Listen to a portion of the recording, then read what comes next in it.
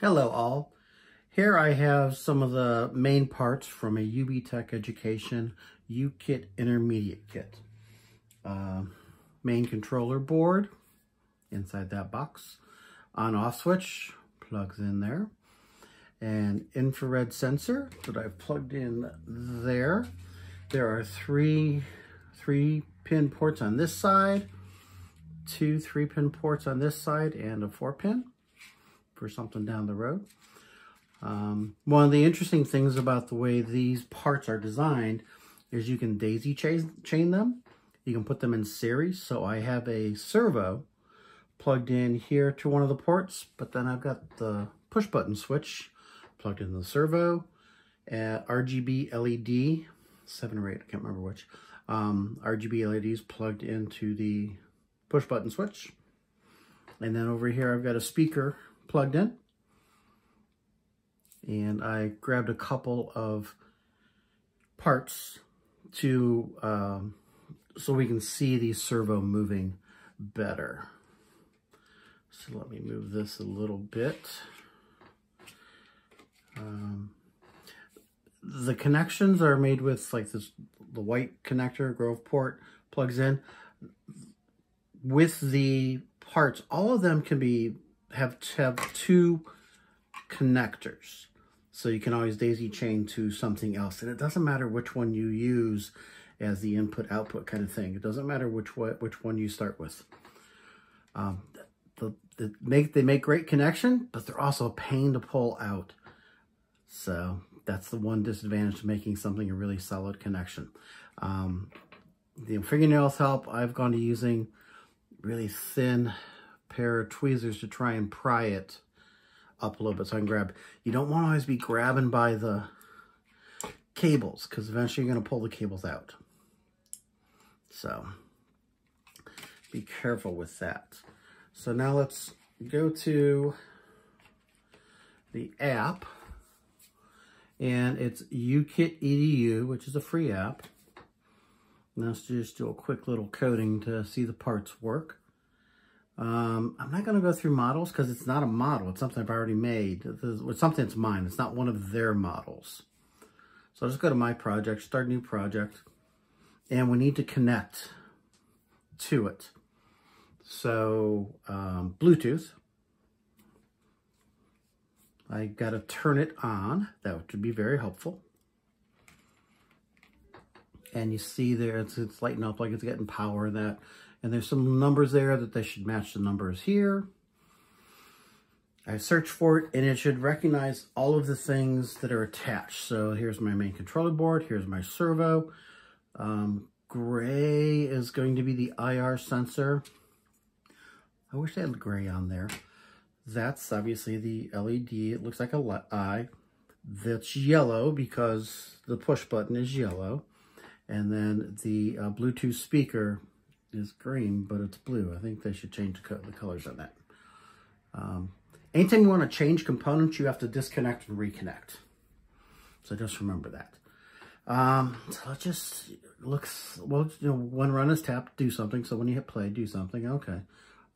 There's a couple others, you know, touch sensor. I don't want to use that. You know, some different things going on. And those are more the beginning of things. So let's see, let's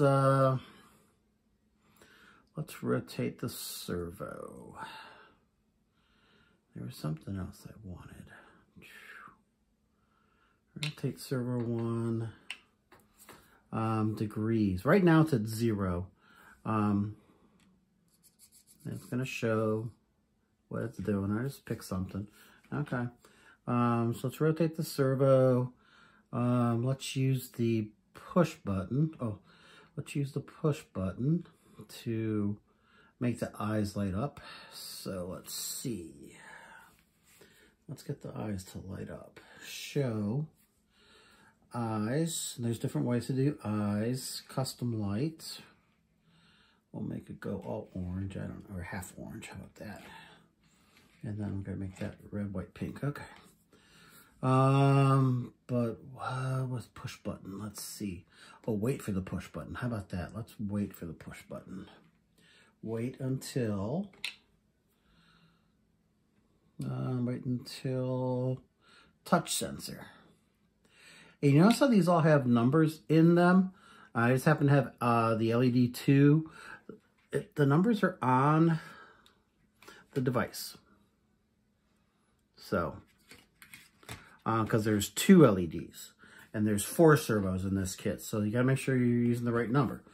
So wait until that. So let's see what happens. Well, the servo's not gonna do anything because it's already there. So we might want to have it start at 0. Wait until the push button. And it's not instantaneous 1 over X. So good. Let's have the servo start at 0. All right, let's do that. Make it set to 0 and then move.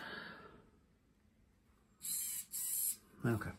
So we can see it moving. And now we want to use the speaker. Okay, so let's do a touch sensor, waiting for a touch sensor. And then it lights up. And it lights up really quickly and then goes away because, you know, that's how fast programs run. Look at it. Again, that wait is a great thing to add. Let's wait for a little bit. 2000, okay. Milliseconds. And maybe those aren't great colors to see in the video. And I want to use the infrared sensor. Let's see. Infrared, IR sensor, and obstacle distance. All right. Just go back to that wait until. Or, nah, let's go wait until, because if we do if, it's gonna run it really quickly.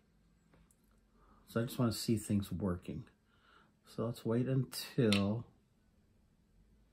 the infrared sensor shows a distance greater than 1. How about less than? And I don't know how much it can go. Let's try this. And then play a sound. Play a sound. And if I hold on there, I can copy. All right, let's see what happens. So set to 0, turn, wait for me to the touch sensor, and then light up. Light up for about 2 seconds.